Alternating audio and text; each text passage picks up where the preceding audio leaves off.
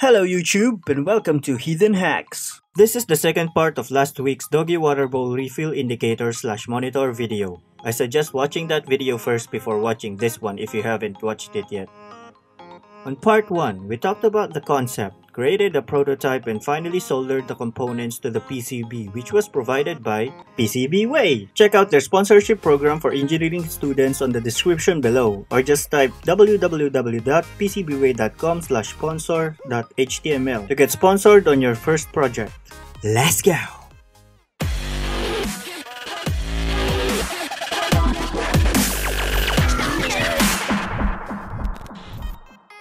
Today we are going to measure our components, transfer the measurements into Tinkercad and make a sort of 3D mockup of what the final device would look like when it's installed on our project box. After that, we will proceed on dremeling a cutout for the LCD, then drill holes for the reset button, buzzer, LEDs, USB cable, and switch. Alrighty then, let's start measuring stuff.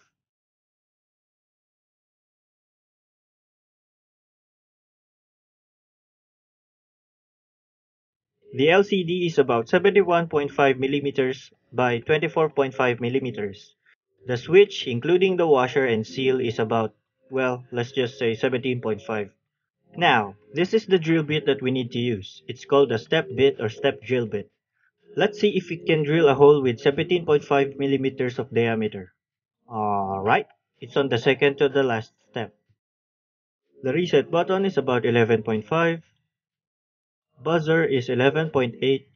Well, let's just say 12. So after measuring and transferring the measurements into Tinkercad, here is the mockup. I have not recorded the entire process, of course. It's only a rectangular cutout here, but I will drill a hole for the USB cable. Let's proceed on masking the project box, so we could make our marks for the cutouts and holes which I will no doubt mess up sooner or later.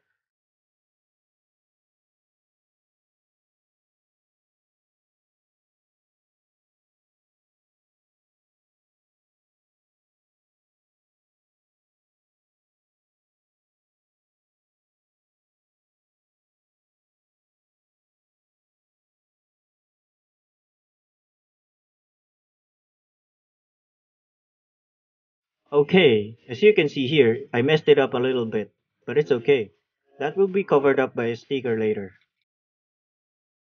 Now, we will need to do some drilling. We will need to drill about 11.5mm for the reset button.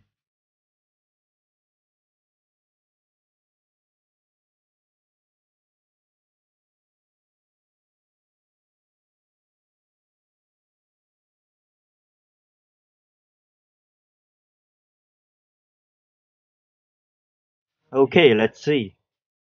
Too small.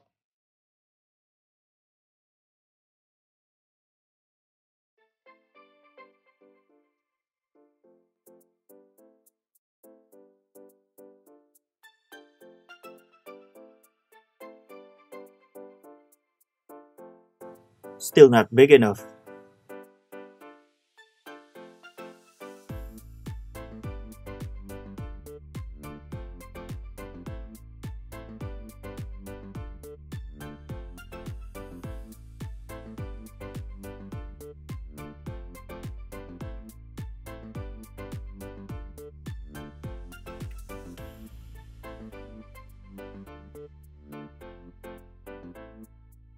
Now it's too big. Great!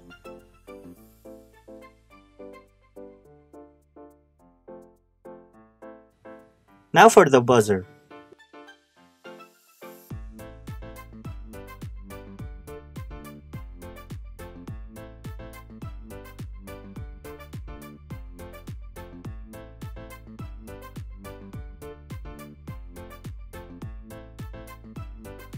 Then for the LEDs.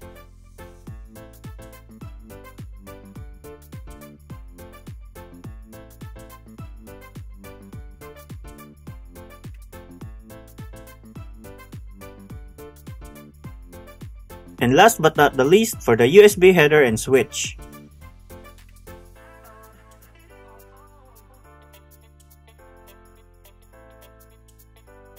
And that's it. So now we need to attach the PCB onto the bottom of the project box using hot glue. Well, basically just use hot glue on everything, really.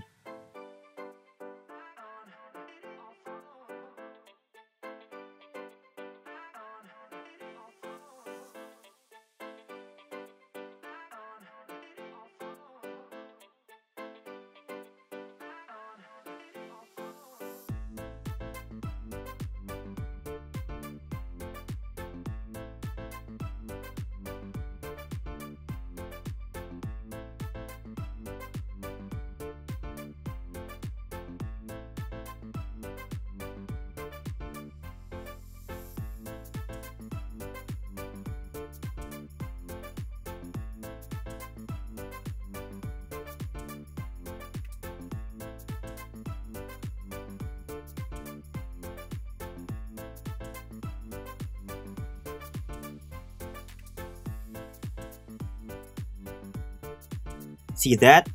Now, the LCD looks like it fits perfectly. Okay, let's see if we haven't damaged anything during the assembly.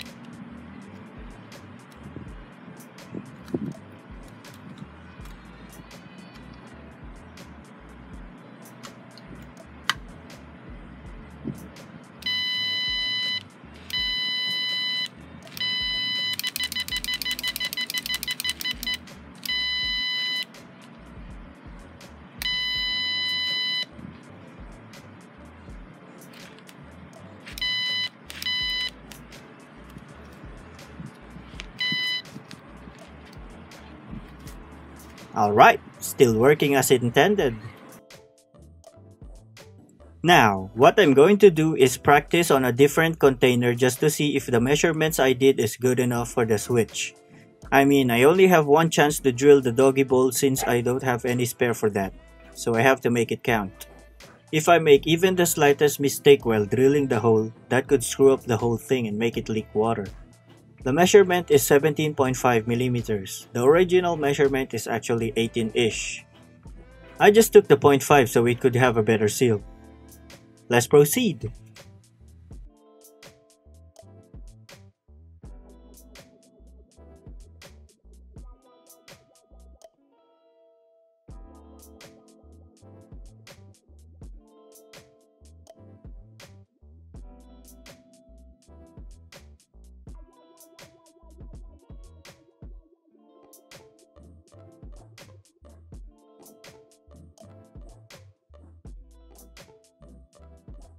Looks okay. Just gonna try it on the bathroom to see if it's leaking. I'll be back. One eternity later. Okay, so I just tried it off screen and luckily it's not leaking. Now, this is our dog's water bowl fountain. Keep in mind that I haven't cleaned this yet, so there may be some filthy things inside or maybe not at all. I'm just going to plug this to power it up so you guys can see how it works. See, that's the water that is being pumped by the submersible pump at the bottom. Then the water goes down through the slits and passes through a filter, then gets pumped back up again. This is really useful. Our dog's last water bowl sometimes has some of those mosquito larvae because it's potable or clean water and it's stagnant. They can't lay eggs on this one though, because the water is always moving. Here's a peek of the inside. Whoops, can't do that, almost sprayed water on the table. Okay, let's open it up, but just a little bit. Nah, I'll just turn it off. So that's the pump. Water goes through this tube here, then onto the daisy-like flower up top.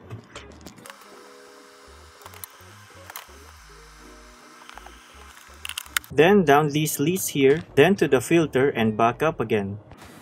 I've just cleaned it and took the water out for the drilling process.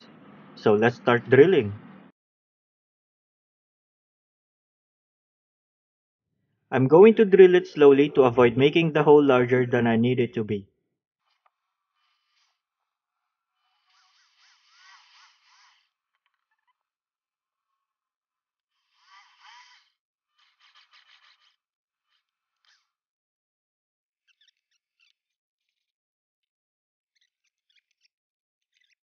Okay, let's see if it would fit. The switch fits perfectly. Now let's see if it would still fit when the seal is added.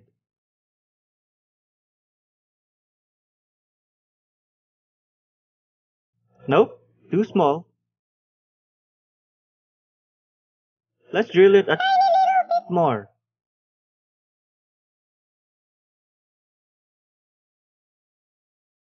Let's try it again.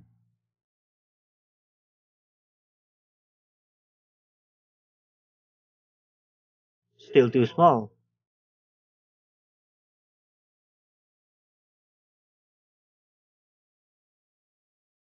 Okay, how about now?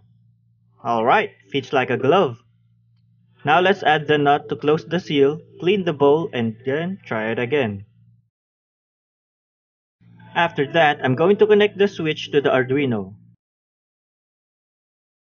Alright, let's power it up.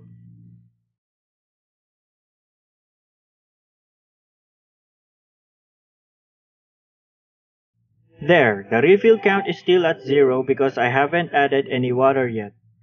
Now I'm going to attach this hose to the pump. The other end of this will go to a container.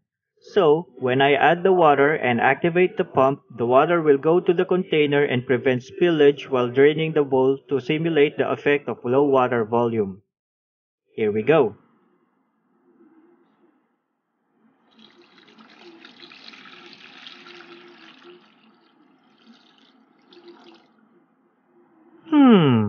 Water's not enough because of the wrong orientation of the switch. Well, I'm just going to use my drinking water, I guess.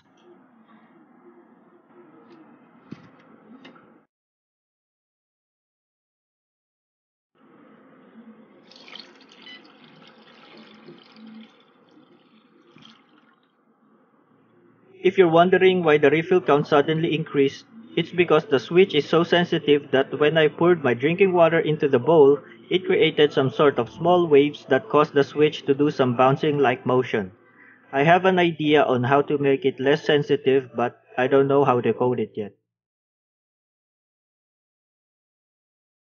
Now, let's activate the pump.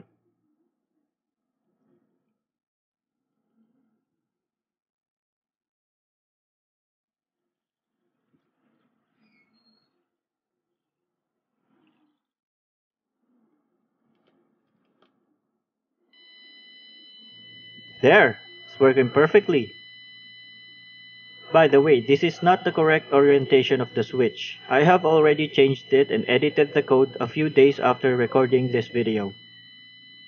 So, while it's beeping, let's refill the bowl with water.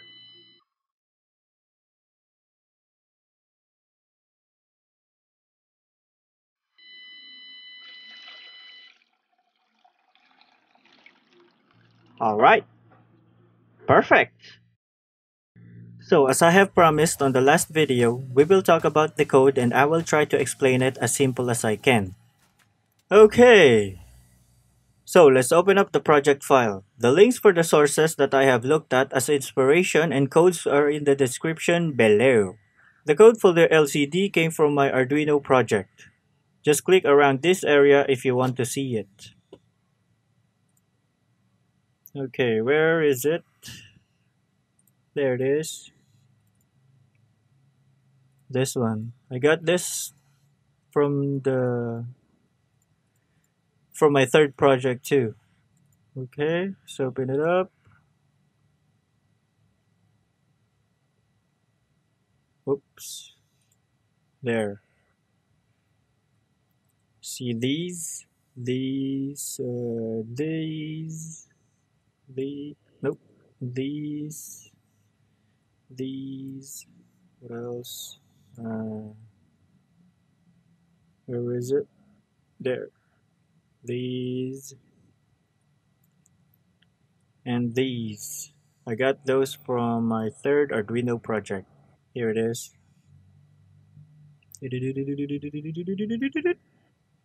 Ta-da! There. Oops. There. These guys. Okay. What else? Uh-huh. These ones. Now, LED 1 is the green LED and LED 2 is the red one. Numbers 2 and 3 are pins, digital pin number 2 and 3. Buzzer RST is the reset pin for the reset button, of course. And this int switch, int counter something, switch pin, const byte, and what? Yeah, those are from wait sec digital state change detection, right? Yes, those are from this one. This one, I mean, there. See that? Oops. Yes, that's it. And what else? This one, yeah. This. Uh, yep, that's pretty much it. And what else?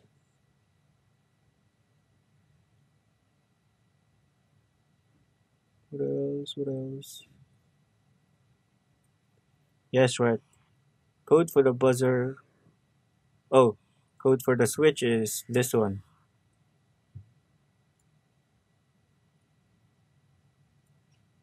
That one. The code for the buzzer is that for I got that from this one. Project Hub. Mm-hmm. This gun right here. I did not use delay though. Now, the code for the reset button is here.